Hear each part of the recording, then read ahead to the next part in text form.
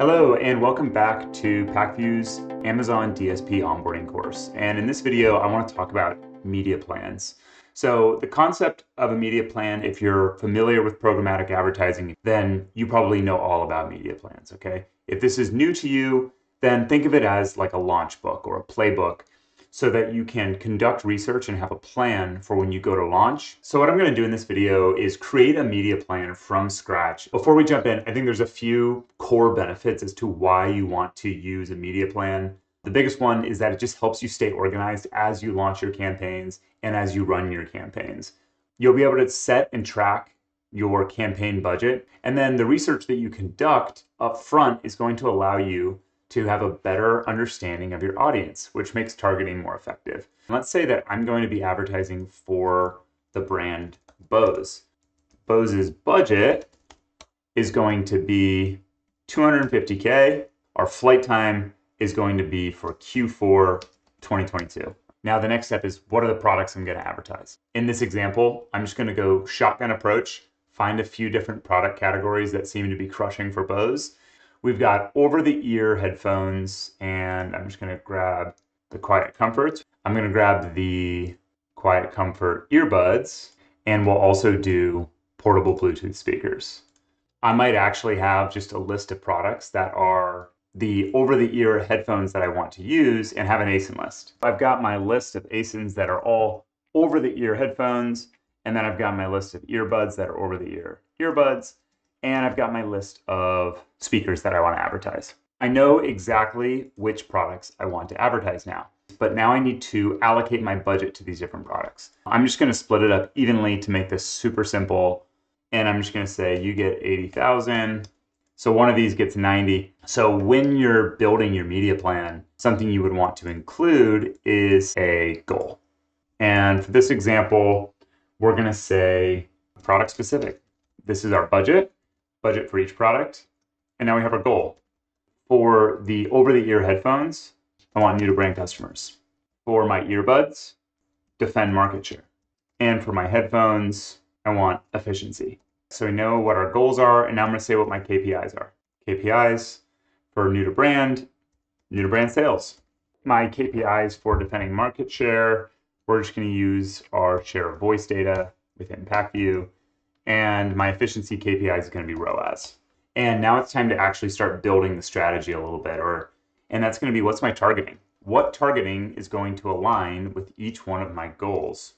I think a great way to do this is just to break this up into two halves. And we'll call this remarketing, and we'll call this prospecting. Now we have our targeting column, and we just broke it out into those really simple categories of, is it remarketing? Are we interacting with people who are already familiar with our brand and our products? Or are we prospecting, completely new to brand, right? And then I also added an audience column. So this is like the audience type, specifically who are the people that we're targeting. So working from the bottom of the funnel up, the person closest to buying the product is going to be someone who recently viewed the product. We have product viewers to start off our remarketing. And then the next most likely person to purchase our product is probably going to be someone who's already familiar with our brand. If someone has bought the earbuds, maybe they'll be interested in the headphones. Okay, so upper half of the funnel, we're talking about prospecting. These people don't know anything about your brand or your products. So conquesting your competitors. This is, if somebody has looked at your competitor's product but hasn't purchased it yet, then there's still a chance that you can sneak in there and capture that sale. In general, conquesting is an expensive endeavor, but it's an important one because you put pressure on your competitors to defend their listings. The in-market and the lifestyle audience types, those will be pulled from doing an overlap report. I'm just going to say audience details here, and that's going to be the things that I mentioned. So product viewers, last 30-day viewer, not purchaser. So people who have viewed and not purchased, branded cross-seller, last 365 brand purchase, not product purchase. So someone who has bought from Bose but hasn't bought the specific ASINs within this part of the media plan. And then contextual, we would just say exclude purchasers. Okay, conquesting competitor brands. Okay, and then in market, over ear headphone, lifestyle, electronics. With in market and lifestyle, you need to pull those from the audience overlap report. These are pre-built audiences within Amazon. Here's what we're advertising, but how do we want it to look? So the next thing is going to be the creative, okay? So in general, when you're just bottom of the funnel, usually, I think we can just assume that this is going to be REC, which is responsive e-commerce creative. Basically, a responsive e-commerce creative looks just like a classic Amazon ad.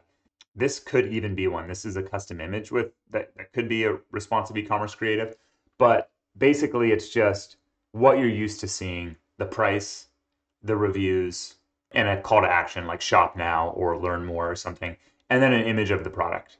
REC. Now, for these other items, we could use responsive e-commerce creatives, but you think about it, like here I am scrolling through the page. While it's more relevant to what I'm searching for than this creative, which one grabs your attention? This one, right?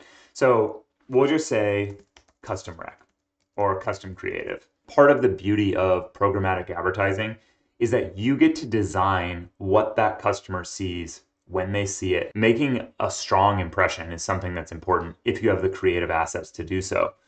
Okay, so the last thing is going to be supply. Where do we want our ads to show up? Do we want them to be in positions like this on Amazon? Or do we also want to be off of Amazon? If you're just getting started, then just start with Amazon. The further you get away from Amazon.com, the further you get away from a customer with a credit card in hand ready to buy something. For this example, that we're just going to start with Amazon O&O. So the last thing to do on this media plan, and we can call it a wrap, is throwing in a budget allocation. Okay, and this is going to be for remarketing and prospecting. A lot of times what you do is just use percentages. Okay, so if our goal is new to brand customers, then the majority of our budget needs to be going towards prospecting. So of my $90,000 budget for over-ear headphones, I want to spend 80% on prospecting. Okay, so I'm going to say 72K, and then I'll spend the remaining 18K on remarketing. The reason why I'm not going to go 100% of my budget into prospecting is because prospecting is hard. No matter how big the brand, it's a challenge, right? Think of prospecting as like you are starting to curate a relationship with your customer, your potential customer, and it might take time to convince them.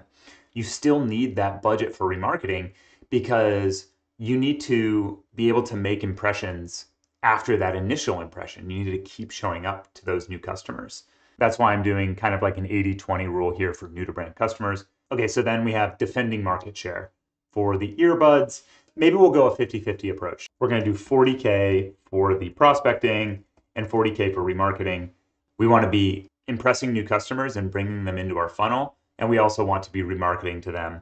This is one of those campaigns that will be making a lot of changes as you go because you're going to get the data, gathering insights that kind of change your opinion of what you're seeing. The last one is efficiency. So for efficiency, we're actually going to put the majority of our budget towards remarketing because we want to be as efficient as possible.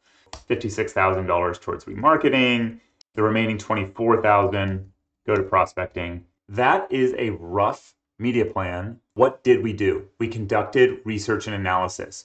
We took a look at the category. We deep dived each one of these different product groupings and came up with kind of a rough strategy that we can now take to our client, take to our brand, take to stakeholders and say, here's a rough idea of what we can do to get started with DSP. It gives you the full vision of exactly what we're going to do. Once you present this media plan, it can be a conversation. Hey, here's what we're thinking. Here's the plan. And before launching, it's great to get approval and buy-in from stakeholders. This whole top section is kind of like our key information. So maybe some things that we want to consider down the road is geography. Are we focused on just the US? Who are the stakeholders? Who are the points of contact that I'm going to be communicating this media plan to? Background information, maybe about the brand, about the category. These are one-time purchase products. Previous results. What was the experience beforehand that the stakeholders have described to you? You can also start housing things like competitors. For the creative, maybe we want to include what the call to action is. The goal here is to define what we want the customer to do. So new to brand sales is the end goal, but we've got 72% we've got 72 grand going to prospecting. And maybe here our goal is to drive traffic. And our goal in remarketing is to convert leads. I'll add another column for visual specs. You know, if you want that custom rec, what should it look like? What you could do on another tab is create deliverables. If you need custom creatives, you know, what's needed to get this going. And the last thing might just be a timeline. So within the timeline, you've got categories like planning, which we're doing now, media planning, creative, launch, measurement. When does the campaign end? And are you going to kind of go with like an always on strategy, or is this something that you're going to recreate after, repurpose? Okay, everybody, I hope that that was a helpful crash course on how to build a media plan, how to think about media plans. What we can do is save this as a template within the course, and you can download it if you would like to work off something like this. I think it's a pretty decent rough playbook that you can build off of. All sorts of cool things you can do. I hope this is a good rough draft, and good luck.